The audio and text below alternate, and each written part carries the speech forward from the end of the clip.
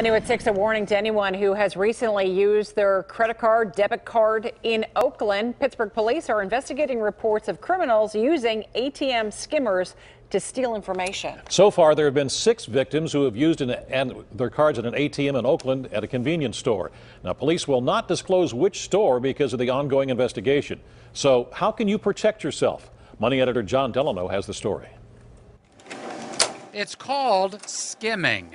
And what that really means is getting the information off of credit cards so that it can later be used. So equivalent to someone stealing your physical credit card, they get all the information from it and then go use that information. Dr. Jacob Joseph, a forensic analyst at the Software Engineering Institute, says stealing information at ATMs is growing, even with the new chip cards. So cards with chips, for legacy reasons, still have magnetic strips, and the magnetic strip still has information on it.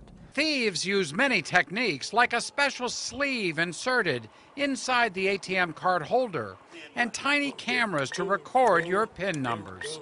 So in many cases, the machine will still work perfectly well. They're just also getting a copy of your data.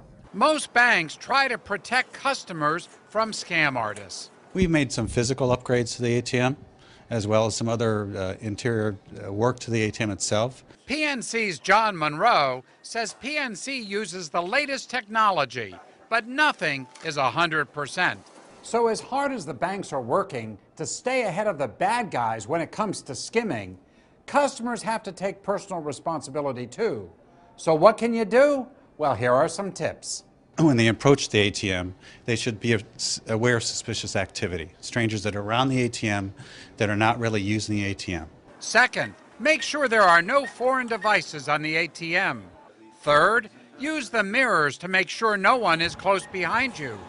Fourth, as you start your transaction, use your other hand to cover the PIN pad as you enter your PIN.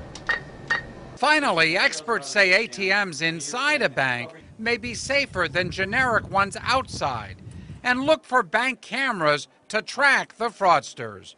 Good advice to avoid becoming a victim. John Delano, KDKA-TV News.